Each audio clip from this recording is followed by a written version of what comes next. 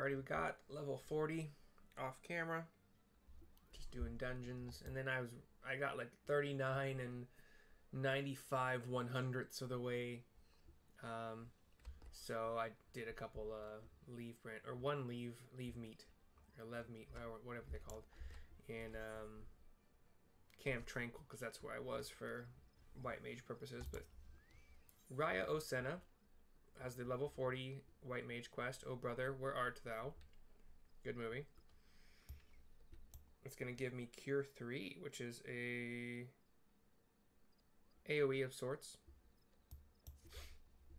Mercy, I owe you an apology, says Raya Osena. When last we spoke, I promised that I would find a way to convince my brother to accept you, but I fear he intently refuses to heed my words. Why, the more I try to reason with him, the more he shuts his ears to me. All pride and no common sense, that one. I can scarce believe we are kin. So intent is he to prove that you are unneeded that he dashed out into the forest all alone, boasting that he would placate every last elemental and save the forest all by himself. Needless to say, such a task is far beyond his powers.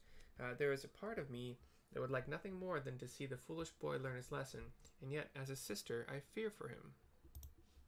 So I cover up my full... What do they call it? Free company chat. I'm used to like guild or link shell, but free company. They just had to make a new name for it. She fears for him. Okay. Would you go look after him, Mercy? Sincere or no, he is in many ways still a child, and the forest grows ever more unsafe these days. I thought to go myself, but if you were to save my brother from his own recklessness, perhaps he might finally see how fatuous he has been. When last I spoke with him, he announced his intentions to begin his efforts in the Bramble Patch. With any luck, you may still find him there. Now please go in haste before some ill fate befalls him.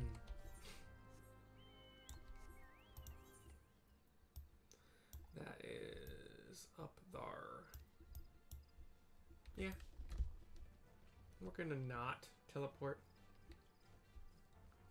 If you are doing this without flying, teleporting will be faster by a good measure, as it always is. But if you're flying, you can just fly basically straight northeast, kind of north-northeast, kind of between those two directions. Straight from the South Shroud into the East Shroud. I think I have to go into, yeah, I think you have to go, yeah. Wait, do I? Yeah, okay, I'm gonna do that just in case. You gotta go into these tunnels that look like they were bunkers carved out like during World War II or whatever. But the Bramble Patch is in the kind of, it's in the quote-unquote lowish levels of East Shroud, in the kind of northwest portion of it. Anyway, Rune Senna is sitting outside, kind of like that posture that they give everybody in this game when they're kind of trying to catch their breath. They got one knee down on the ground, one knee kind of up, like 90-degree angle, and then one hand on the ground, breathing deeply. You can see their breath. Let's see what's up, Rune Senna, or Arun Senna. If it isn't my sister's favorite adventure, come to show me up, have you? Well, you can march right back and tell sister that I'm doing just fine. I'm only resting. Even if I were hurt and unable to placate this tree, that was me, not him. What could a run-of-the-mill adventure like you do about it? Let me show you. Oh no, there's too many. Help me. Just kidding, we're fine. Put arrow on all of them. Get a region going on me. This one's almost already dead. Get this one going. Got region from the bird also. Hey, everybody heard about my bird. Here, region my bird. I can't promise I won't do a song like that again. I know it wasn't great though, so like, trust me. If we ever show your section, believe me, it's for your own protection.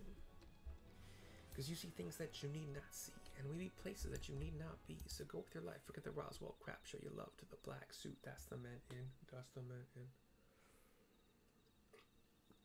Now we will touch this tree, surrounded by purple dark energies. And now it's all sparkly. We sparkled the tree. Good job, everybody.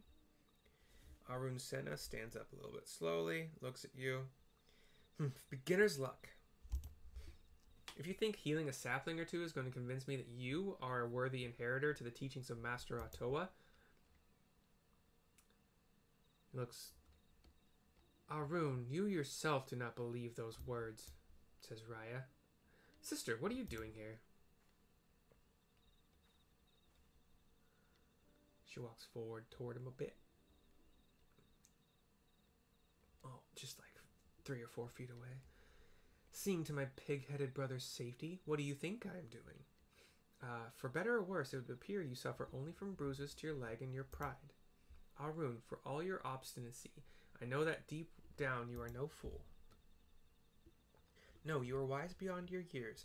You realize as well as I the dire fate that will befall Gridania if we do not quell the Great One's fury and restore peace to the wood. The adventure is not Padjali, that is true. But what of it? Would you blindly trumpet tradition as the very forest turns against us and brings ruin to our home? We have a greater calling to answer, and you know this. He looks kind of put in his place a little bit. I do, sister. He's looking down, walking kind of like, I guess or whatever. A little more sad than that. That was kind of more obstinate. Oh, my dear Arun, what are sisters for if not to forgive their little brother's fits and folly? Now, Mercy, I believe the most important task of all still awaits us. Let us return to Camp Tranquil. Can you warp us there? Hello? Hey, hun? Can you warp us there?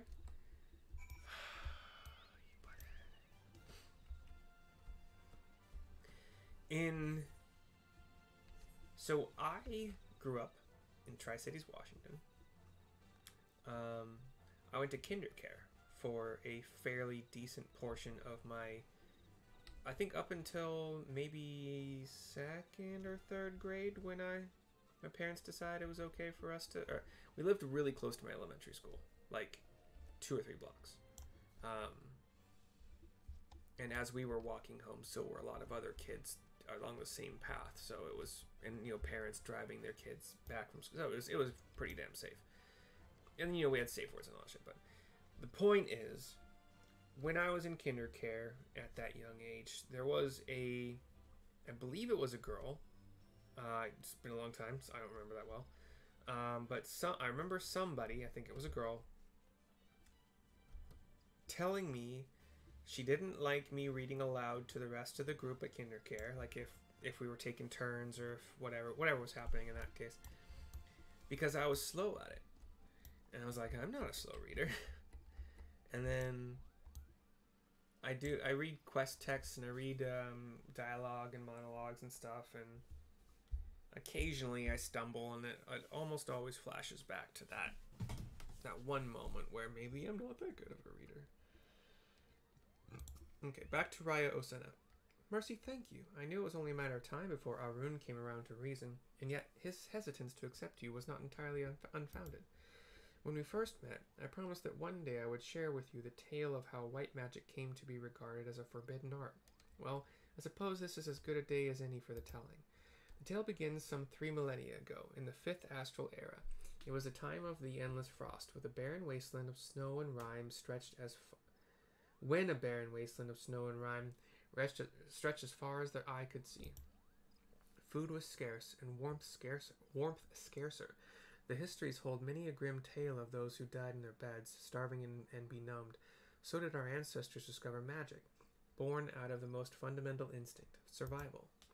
In time the winter thawed, and magic was no longer essential for survival, but once awakened to its conveniences, there was no returning to how things once were. Ere long, the people discovered all the myriad ways in which magic could be employed, and civilization flourished. But prosperity breeds contempt, and nations warred for power and riches. So did the people seek greater and greater power, to rain destruction down upon their enemies. So was born black magic, the most devastating form of sorcery the world had seen. At the same time, another form of magic emerged, brought forth by those who would keep this immense destructive power in check. That is white magic, our magic. Does this surprise you? Just as there can be no dawn without the night, the white and black are but two sides of the same coin. War raged on, and magic was used and abused with little concern for the consequences. And consequences there were. Unchecked use of magic soon dried the flow of aether, threatening to bring blight to the land. The magic of healing? It made little difference. If used with no concern for the aether, our magic could prove as ruinous to the land as the most devastating black magic spell. And so it was that the practicing of white magic was forbidden, with one exception, the Padjali. Our kind were entrusted as sole shepherds of the now forbidden art, to serve as healers and bringers of peace while ensuring that this great power would never again be misused. Though he is still young, Arun feels this profound sense of responsibility as strongly as any of us. Thus his hesitance to accept you, but having seen your abilities and the sincerity of your intentions, you can rest assured his doubts have been dispelled. With the three of us united in place and purpose, and your skills ever growing, the day that we may perform the quieting draws near. To our fortune, the Great One has not yet been entirely consumed by fury, but our time remains short. To commune with the Great One and restore the Twelveswood to its former state of harmony, we must truly be one of heart, one of mind. It is to this end that Ottawa Cant has guided you to us. Further your mastery of our art, Mercy, and let us mend the wounds of the wood together. Cure 3 restores the HP of the target and all party members nearby the target, so I don't have to be the center of it. So I can, but it does cost 1,500 with a potency of, was it 550 I think I saw? Well, we'll check in a second.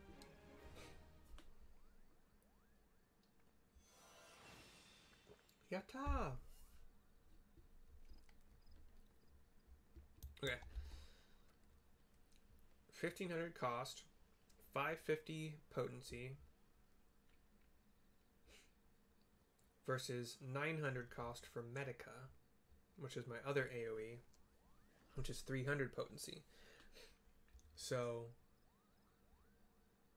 as far as potency to cost ratio, Cure 3 is better. Not by a lot, but better. But it is more expensive, so, you know, choose when to use it, basically. Every 3 MP equals 1 potency in Medica, and every 2.9 or 2.87 or something. Let's do the math. Why not? I like math. I'm curious. Let's bring this over here. So that was, we'll do MP divided by Cure, which is what I did for the last one. So 1,500 divided by 550. 2.72. So it costs 2.72 for 1 potency versus the 3 for 1 potency. However, what really matters for AoE is how many you can hit with it. If you are casting it into a group that you're not part of, you're probably hitting the tank. You're probably hitting, what's the range? 30 yards? Damn. Oh, wait, the radius is 10, sorry. So I can cast it just as far as I can cast any of my other spells that are single target. However, the radius is small. So it would hit... Yeah. So anyway, the potency per mana might be better. But, yeah. Anyway, that's it for this video. I was just going to do the White Mage quest after the PFP. So, I'll see you guys next time. Later.